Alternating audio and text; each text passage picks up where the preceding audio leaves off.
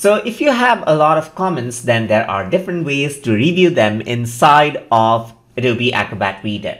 So first of all, let me add in a comment by going into the comment section. And if I were to go over here and add in some comment, this is how it actually looks like.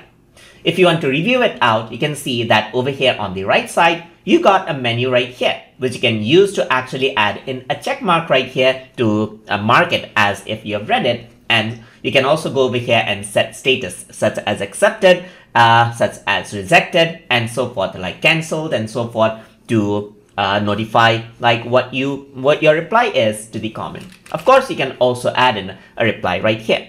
In the comment, you can also right click and open a pop-up note, which you can use to respond to different kind of comments. So if you have a lot of comments, let's say for example, I'm just going to go around and type in TutorTube right here. And then I'm going to go around over here onto comment again and add in more comments such as TutorTube, YouTube channel, and so forth.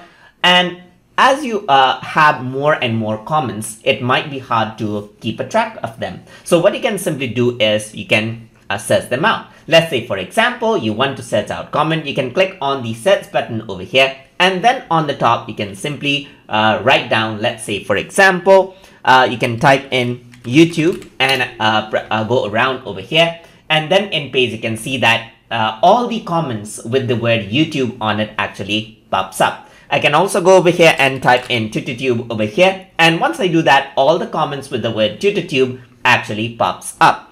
I can also do that, and you can see that it also searches for this. Then another thing that you can do is you can go around and arrange the comment according to author, by according to date, according to type over here. In my case, you don't see much change. That is because there's not much difference. Over here, you can also go around with checkmark status. So if you do that, you can see that it has been divided into checked and unchecked right here, just like this.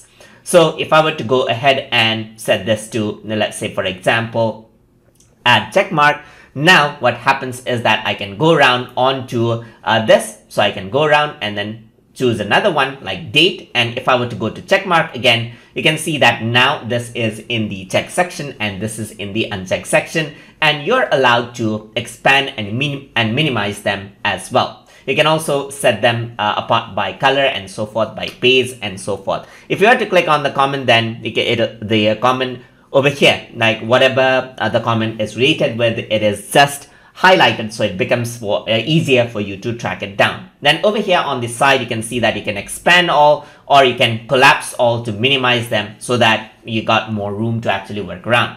There's other option as well, like commenting preferences and everything else right here to give you more control over the comments as well.